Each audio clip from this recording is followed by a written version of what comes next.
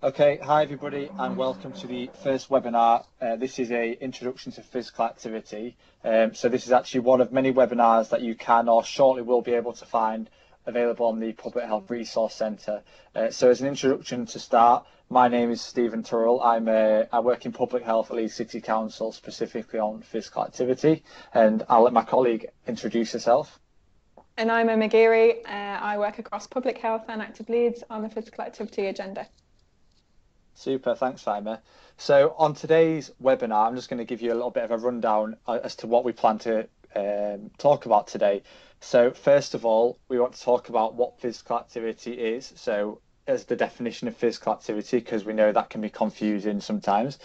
We're going to look at Leeds and whether Leeds is an active city. And we're going to look at what the current guidelines are, and they're the national guidelines that come from Public Health England. Emma, do you want to talk through what else we're going to cover today? Yeah, of course. So then we're going to go into the health benefits, and not just the health benefits, but the benefits to our social side and our environment as well. We're going to talk about the barriers, so what stops people from being active, and look at some of the solutions, so what helps people to be active as well. And then actually some information on what you can do to get started and what you can do to help others get started with physical activity. Great, thank you. Okay, so Stephen, can you first take us through what is physical activity and what does it actually mean?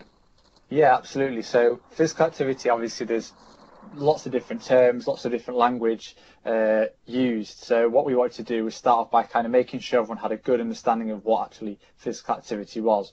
So the most commonly used definition, or the one we see the most, comes from the World Health Organization, and they define physical activity as any bodily movement which is carried out by skeletal muscles, so your muscles, main muscles in your body that require energy. So you get energy from food, obviously.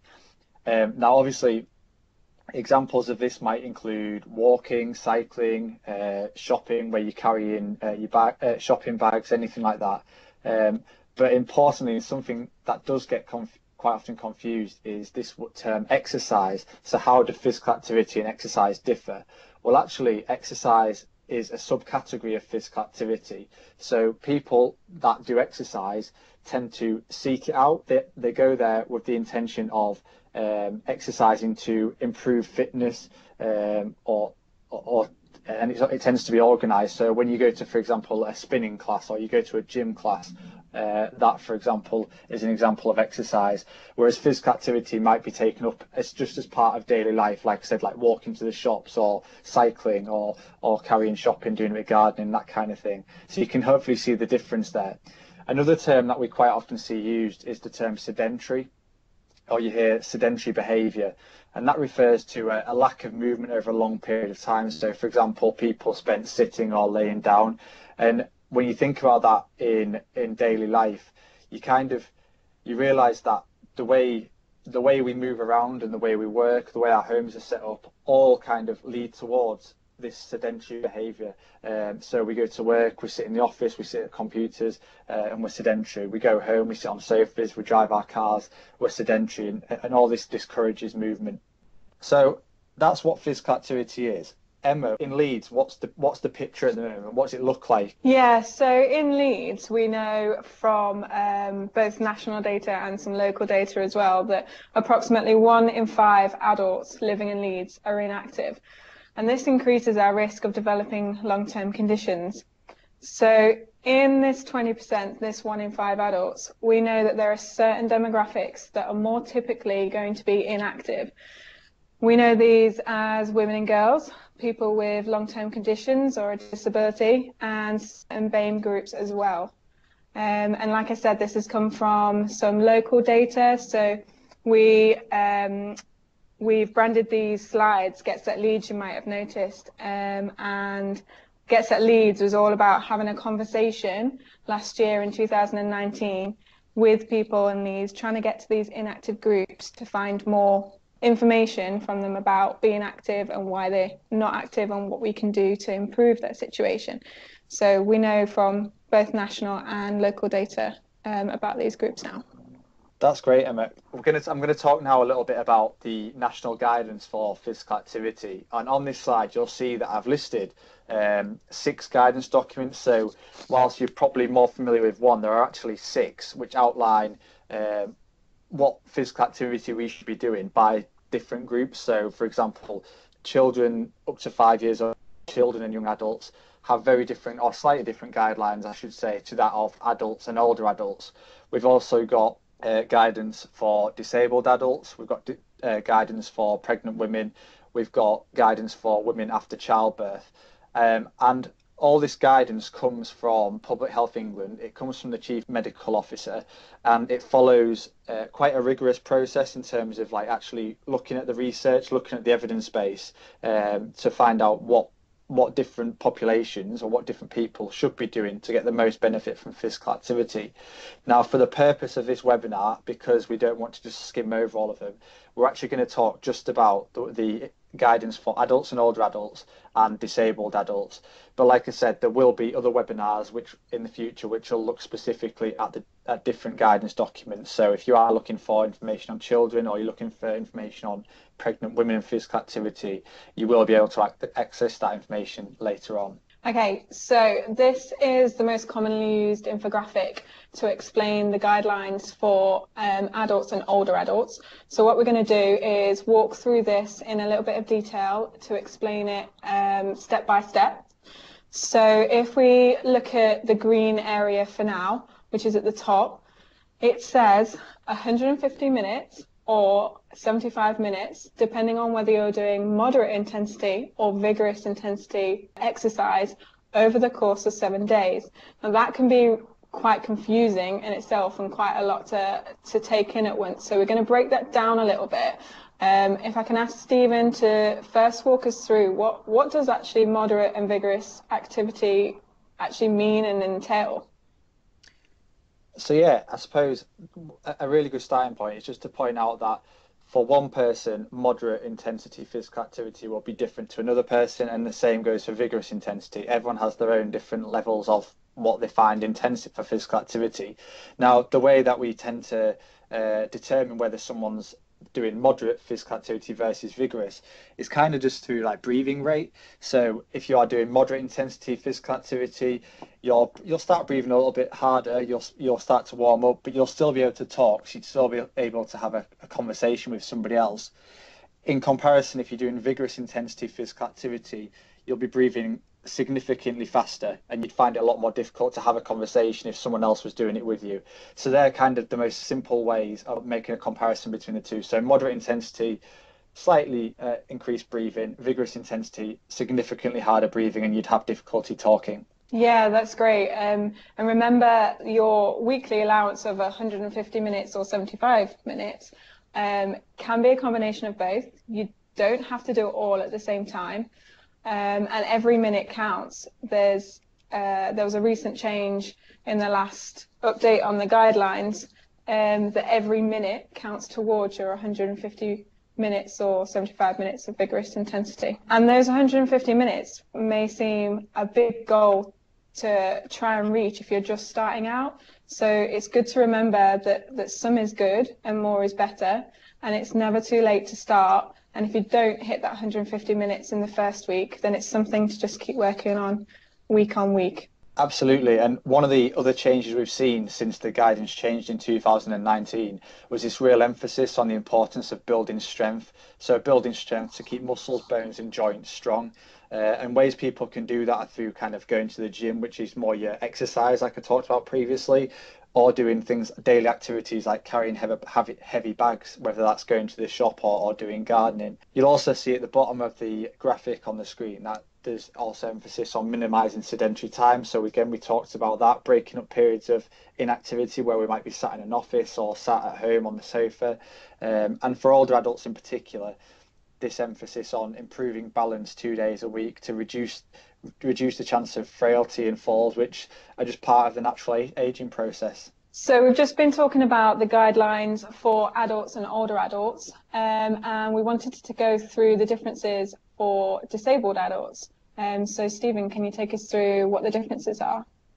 Yeah, so I mean, there's not a massive difference between the guidance for adults and older adults and disabled adults. The kind of standout for me, it talks about moderate intensity activity. So if you remember, moderate intensity activities where you are breathing slightly heavier, but you're still able to have that conversation. What you see missing from this guideline is that there's no vigorous intensity activity, so it very much recommends moderate. There's obviously a big focus on kind of having fun, improving mental health and quality of life, about it creating opportunities to meet with new people. So it feels like the guidelines for disabled adults are much more around kind of social interaction, having fun as well. So they're kind of the standout things that I see in this. We can also see, like the previous one, that there's an emphasis on strength and balance with the aim of achieving this on 2 days per week. So, Emma, we've talked a lot about what the guidelines are. What are the benefits of being physically active?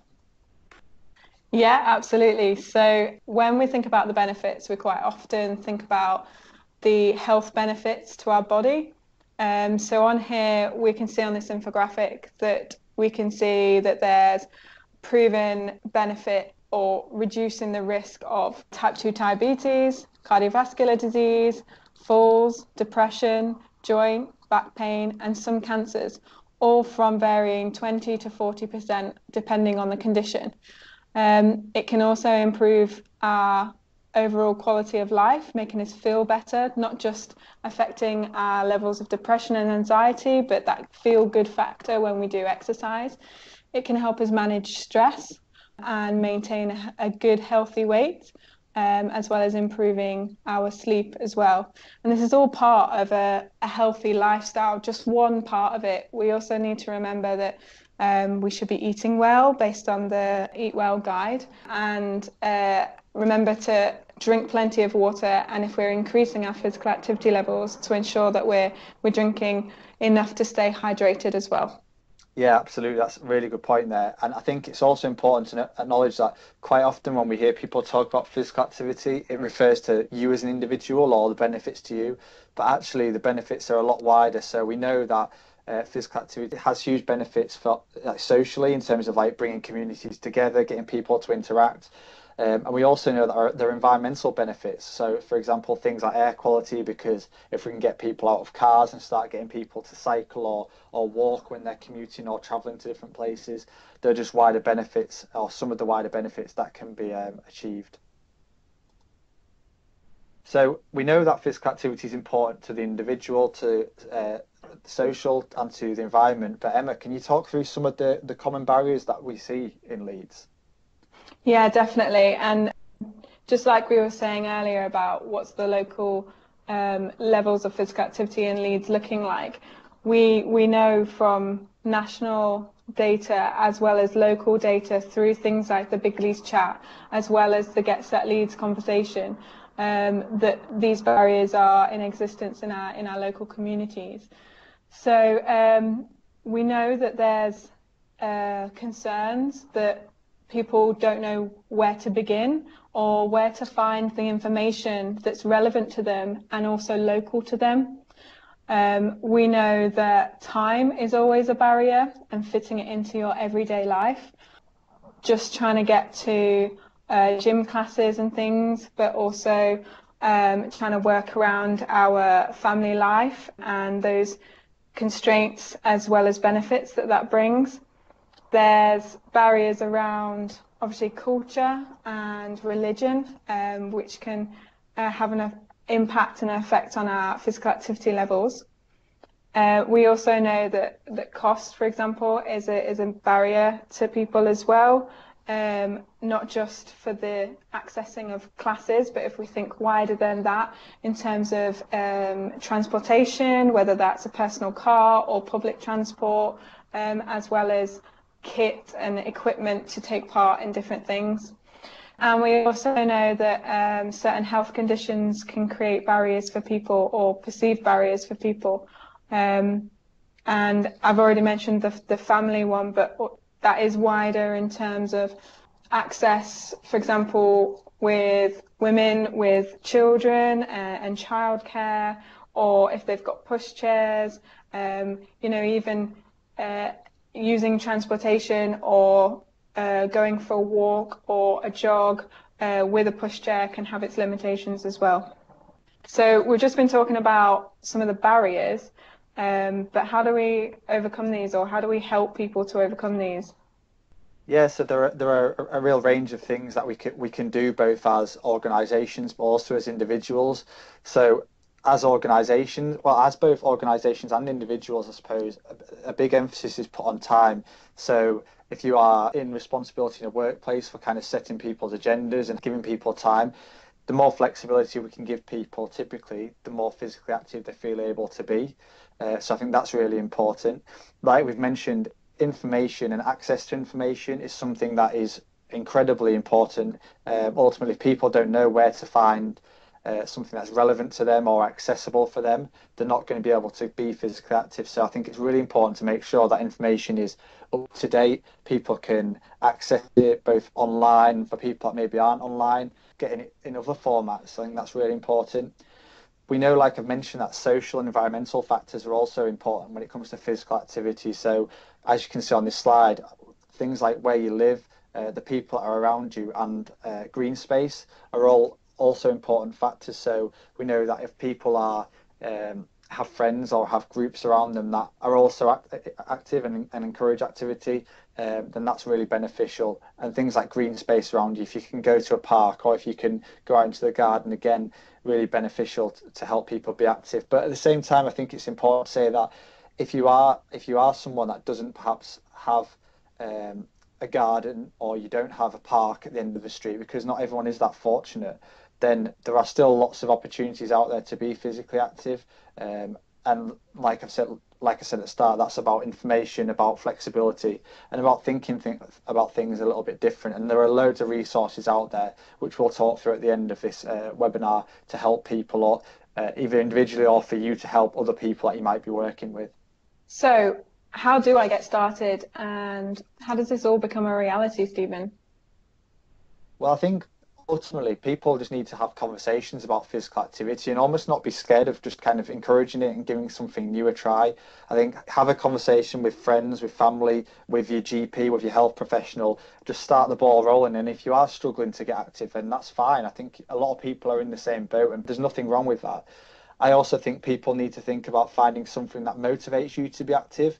So you might see lots of resources out there online which seem really good, but actually, if it's a short period of time, it's not something you enjoy, you might struggle to get long-term benefit out of that. So find something you enjoy and find something that motivates you, because you're probably more likely to stick to it. I think when you're setting out as well, this kind of links to it, it's really important to set goals. So we talk about goals that are kind of like specific, measurable, attainable, if you like. Realistic, I think realistic is a massive one for physical activity. Don't go setting goals like running marathons, when perhaps actually a more realistic goal might just be doing a 5-minute walk, and that's absolutely fine if that's your starting point. And again, remember, something's better than nothing. I think that's a good point to go to there. Remember, something's better than nothing.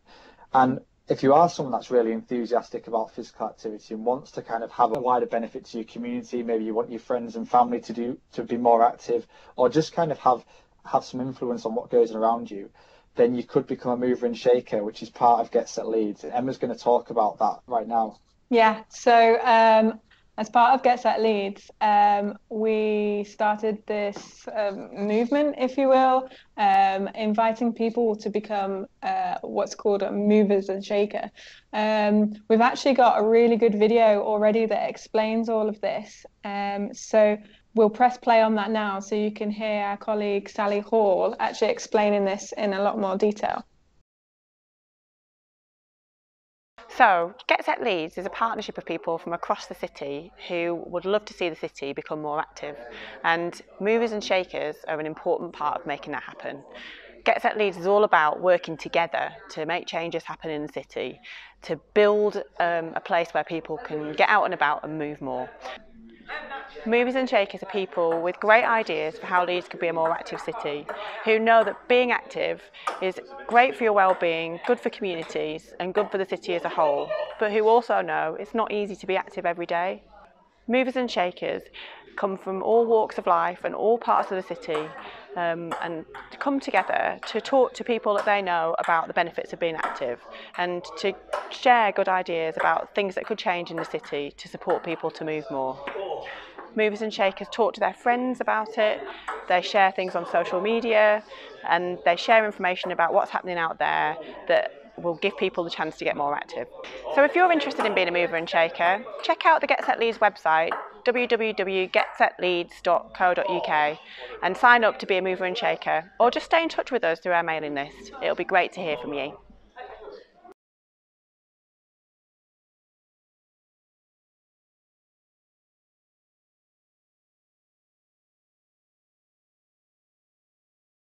So I hope that video was really helpful and insightful for everybody today.